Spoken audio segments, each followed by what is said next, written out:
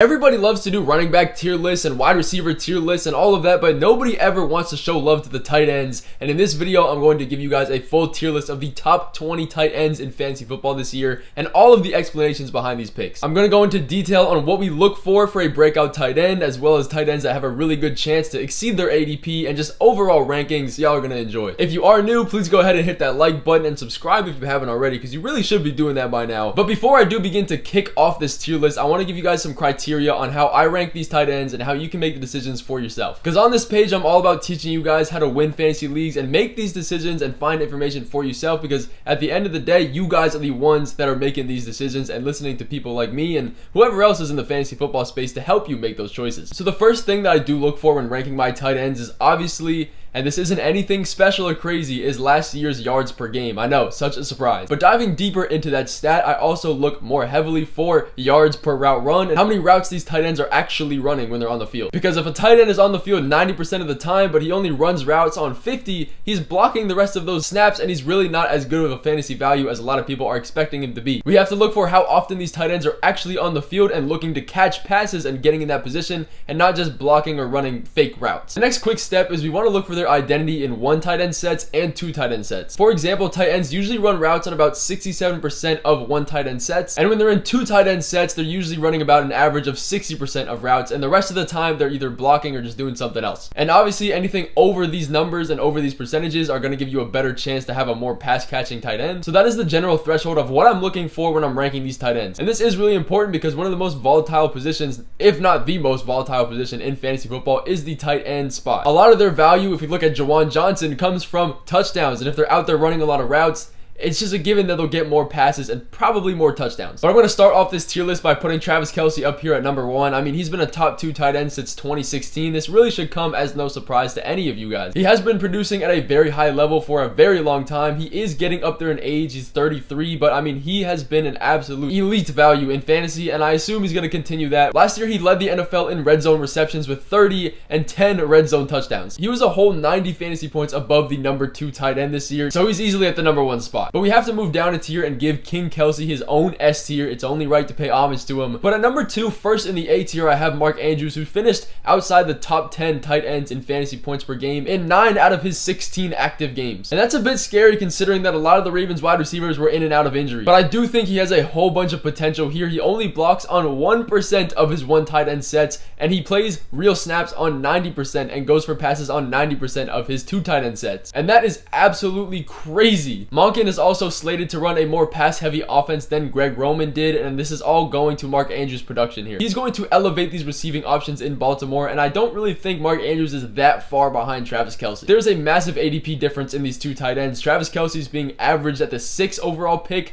but Mark Andrews is being averaged at the 35th overall pick. If you are looking for another tight end that's not a first-round pick in Travis Kelce, Mark Andrews has so much value where he's being drafted right now. My number 3 tight end on this tier list ranking is TJ Hockenson, and he has some potential to sit with these big dogs at the table. He did block on 10% of his tight end sets, which is a bit higher than we would like to see, but he also had a bit of an up and down year last year. He just came off a season averaging almost 9 targets a game in Minnesota, and it looks like he's stepping more into a pass catching role this year, and I really do like that. Number 3 is easy for me. But at number 4 on this list is where it gets a little bit interesting. You could go Kittle, Pitts, maybe even Waller, but I'm taking George Kittle here. He averaged 10 fantasy points a game in the first half of the season, but once Brock Purdy came in, he averaged 18 fantasy points a game, which is a huge difference. So in my opinion, it really does depend on who's going to take the majority of the starts for the quarterback position here. If it is Brock Purdy, he is an easy number 4, maybe even top 3 potential as well. But if it is Trey Lance, he's going to take a little bit of a hit. He is still very, very efficient, so either way, I don't mind him here at number 4, but that's kind of the quarterback confusion I'm getting here. There is also a decent amount of mouths to feed on this offense with Christian McCaffrey, Brandon Ayuk, Deebo Samuel, all of these really good receiving options.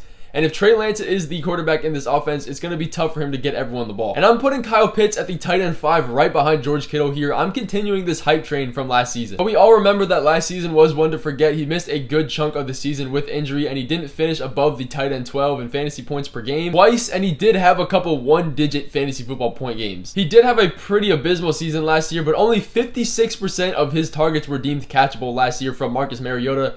And I can't even put into words how terrible that number is. Like, I'm trying to say, only half of his passes were even in his vicinity to make an effort to catch it. Like, that is actually, like, that sucks. Now, hopefully Desmond Ridder can be even a little bit better than that. I mean, Marcus Mariota shouldn't really be too high of a bar to reach. They also did run a questionable offensive scheme for him. I mean, on a lot of the tight end 1 sets, they subbed him out, and maybe that's because they just didn't trust him blocking yet. But either way, it is quite literally only up from here, and this offense is going to take a big step with guys like Bijan Robinson and Drake London really going to break out. I am going to throw Darren Waller into this tier, and in my opinion, he's kind of shadowing Travis Kelce's position in his offense. I mean, I'm not comparing him to Travis Kelce, don't get me wrong for that, but they kind of have similar offensive opportunity. Like Travis Kelce, he's essentially acting as a wide receiver 1 that you can put in your tight end position because like the Chiefs and the Giants, they really don't have an established wide receiver core yet, so he's going to be the go-to guy just like Travis Kelce. Waller could be a target vacuum just based on this offensive scheme and the fact that Sterling Shepard and Wan'Dale Robinson are still dealing with injury. One setback that I did find though is that he didn't have a single broken tackle last year, and for a tight end that's pretty confusing. He also averaged the lowest PFF grade last season for tight ends, and statistically had one of his worst seasons in a very long time. He is going on his age 31 season and has been riddled with injuries here and there throughout his career, so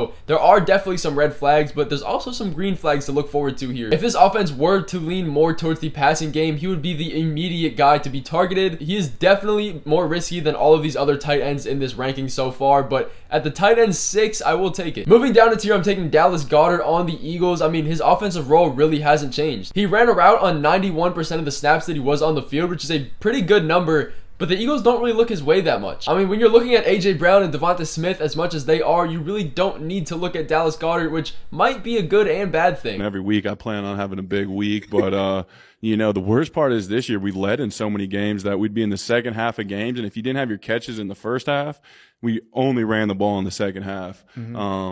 So, you know, it's tough. You know, it's not really always on me, my fantasy owners. It's really on the team. You know, we need to not be winning by so much so we can throw and catch up and air raid offense, not run the ball. But that just speaks volumes to how good this team is, and there's definitely opportunity for him to improve. That being said, a lot of his targets do come in the short to intermediate game, and he doesn't really rack up that many yards after catch. And they didn't really lean on him for offense last year, and they made it to the Super Bowl, so I don't really expect them changing up that scheme very much. And I'm a bit more worried about his targets than I am his talent at a 5th round pick. But when you're on an offense that runs at this high caliber of a level, you have to put him up here. Next up, as the season does get closer, I'm finding myself liking Pat Freiermuth more and more, but there's a clear talent differential here. I am a little bit worried the Steelers don't run the most efficient offense, and they did just bring Allen Robinson, who is going to differentiate the targets with already good wide receivers in George Pickens and Deontay Johnson. He did have a bit of a down year numbers-wise from his rookie year, but now he's going into his 3rd season, and the offense is more secure, at least than it has been in previous years. But he's also in a perfect position to have positive touchdown regression. He only scored 2 touchdowns last season. I'm sure that's going to go up. He did only run a route on 65% of his tight end 1 sets, which is just under average, but presumably he was blocking a lot because his offensive line just was not good. And he was a pretty consistent tight end performer last year.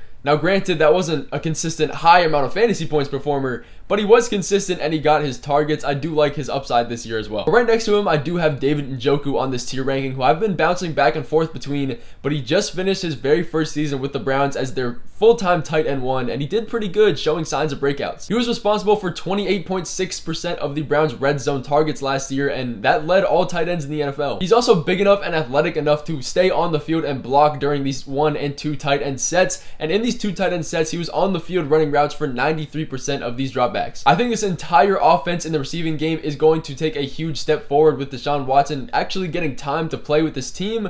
But, I mean, Deshaun Watson was improving every game last year, and that's a narrative people don't want to talk about. Besides his very first game back where he had to knock off most of the rust, in weeks 14 through 18, he averaged over 17 fantasy points a game, which might not seem like an amazing amount. It's definitely not a Josh Allen or a Jalen Hurts level, but when you're coming back to playing football after 2 years, that's pretty decent. On top of that, any improvements that Deshaun Watson makes during this offseason for this Browns team is going directly into David Njoku's opportunities, and I'm liking him in the 8th or 9th round of drafts a lot. I feel like I kind of just talked myself into moving him up, but I'm keeping him where he is. Evan Engram is next on this list, who is another tight end that had a bit of a hot and cold season last year. He did have a top 10 tight end finish in 6 of his games last year, but the rest of those 11 games were not that good. His top 3 tight end finishes outside of those games was tight end 15, 17, and 26. And outside of those 3 games, they were all in like the 30s, 40s, and 50s. The Jaguars really started to utilize him in this offense in the second half of the season, But now they have Calvin Ridley, who's going to take a majority of his work specifically, and now the Jags have two good wide receivers that are going to command target share. The reason he was getting so much work is because they started drawing up plays for him, but now these other wide receivers are going to get the plays, and I doubt that they draw up too many specific for him with all of this talent they have now. Similar to George Kittle, I think there are a lot of mouths to feed on this offense, and we kind of need a perfect situation for him to break out. Next up on this list, I have Dalton Schultz on his new team in the Houston Texans, and he is one of the only established wide receivers for CJ Stroud, if you, I guess, count him as a wide receiver. He's a tight end, but he still catches passes. But I really do think that he could act as the safety blanket for CJ Stroud in these first couple weeks, if not the entire season. He just came off 2 top 7 tight end seasons, and if you're getting that in the 10th or 11th round, I really do like that value. Granted, this Texans offense is miles worse than the Cowboys, and the Cowboys did run a decent amount of plays specifically for him, which the Texans probably won't do, but the talent and opportunity is definitely there at his ADP. And to put this into perspective, the 4 wide receivers being drafted right around him is Jonathan Mingo, Zay Flowers, Darnell Mooney, and Sky Moore, which is clearly levels below him. But again, this offense most likely won't make noise, but he has the opportunity to be the one to make the noise. But next up in this tier, I do have Greg Dulcich, and I know the Broncos offense was not one to desire, but he does have the tangibles. 1 out of every 3 targets that were thrown his way from Russell Wilson was deemed uncatchable, and I do think that, I mean, Russell Wilson only has room to improve this year. He did not acclimate as well as we thought he was going to in this Broncos offense with Nathaniel Hackett calling the plays. But now Nathaniel Hackett's gone and they have Sean Payton. Another stat that people don't really want to talk about, or maybe just don't think about, is in the 2 games that Russell Wilson did start without Nathaniel Hackett on the field calling plays, he averaged over 24 fantasy points in those 2 games. Despite all of this, Dulcich averaged 6 targets a game the entire season, and the second half of the season he averaged over 8 targets a game. And next up on this tight end tier list, I do have Chig Okonkwo, who definitely has some red flags. I mean, let's be real, their quarterback situation is not a very good one. Ryan Tannehill is going to be the best bet for all of these pass catchers, but I really do doubt that he starts and plays the entirety of the season. But he did make some very, very good plays and is an extremely athletic tight end with great run after the catchability. We saw last year in games that Ryan Tannehill did start, he averaged over 15 fantasy points a game, and that completely dropped off when any other quarterback was playing. If this offense can just stay efficient regardless of the quarterback that's throwing the passes, he really does have a chance to exceed his ADP, but any tight end at this level we know are going to have some red flags. Next up on this tier ranking, I have Tyler Higbee, who I'm a bit higher on than most people are this year, but the Rams are not going to be as bad offensively as most people are perceiving them to be from last year. I mean, Matthew Stafford is going to come back healthy, hopefully. Cooper Kupp is going to be healthy. Their O-line is going to be healthy. I mean, they had so many holes in that O-line. But the Rams wide receiver core outside of Cooper Kupp is the worst that they've had in the Sean McVay era, which is honestly a good thing for Tyler Higbee because they're going to have to pass a lot to keep up with these other teams on offense. A bit of a disclaimer, he did get absolutely no passes downfield. Quite literally all of his work was in the short to intermediate game, less than 10 yards out, which is not good because his yards after the catch also isn't the best. And I think most of the value we're holding on with him is from his 2019 season, but I mean, this is just the reality of drafting tight ends. You hold on to really anything you can get this low. Next up in this list, I am taking Cole Kmet, who I'm not as high on this year as most people are, especially with the addition of DJ Moore. I mean, if we're being honest, Cole Kmet was barely scraping by the catches and targets even without DJ Moore in this offense last year. He solely relied on touchdowns for every single one of his startable weeks last year. He had 2 games over 20 fantasy points. He had 4 touchdowns over his expected total, which is only behind George Kittle in the rankings, which is not going to happen again. And they also went out and got Robert Tonyan, who was a pretty decent pass catcher in Green Bay as well. Maybe he'll just come in for blocking, but best case scenario, he's not going to be that good outside of his ADP. But next up, I am going for Gerald Everett, who has one of the easiest tight end schedules in fantasy football this year. But the only reason I'm a little bit hesitant on him is because he kind of struggled to make production even with Keenan Allen and Mike Williams missing both significant amounts of time. With all of these wide receivers coming back healthy and Quentin Johnston being added to the roster, I really do find it hard for him to exceed ADP this year. With that being said, they did bring in Kellen Moore, who made Dalton Schultz look like a top 5 tight end, which in talent, he's really not. So there are some things to look forward to, and tight ends at this level, it's really going to be hit or miss. But at number 17, give me Juwan Johnson, who had 7 touchdowns last year, which is 4th in total tight end touchdowns. And that's really where all of his value last year came from. He just brought in Foster Moreau as well on a 1-year deal, who did pretty decent filling in for Darren Waller on the Raiders.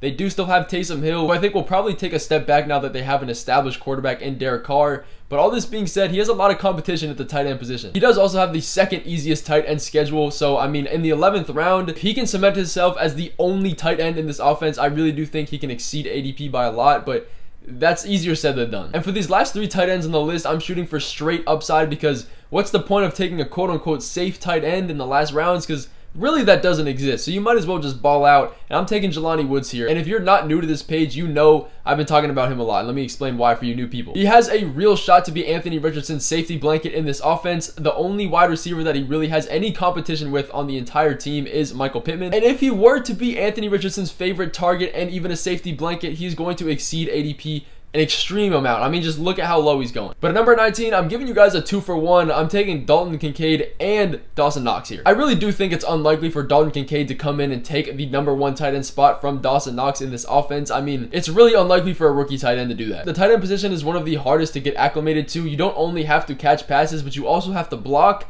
So rookie tight ends usually don't get full workloads. The Bills also have a really late week 13 bye, which is going to be important for Dalton Kincaid because it's a historical fact that teams involve their rookies more in the offense after their bye week. And if that is going to happen in week 13, I really don't think it's going to be valuable enough. I mean, even if he does surpass Dawson Knox, I don't really see it being any more than a 50-50 or even 60-40 split if you're being realistic. If I were you and Dawson Knox fell to me, I would personally draft him, wait a couple weeks for him to get his fantasy value up, and then trade him off if you really are worried about Kincaid.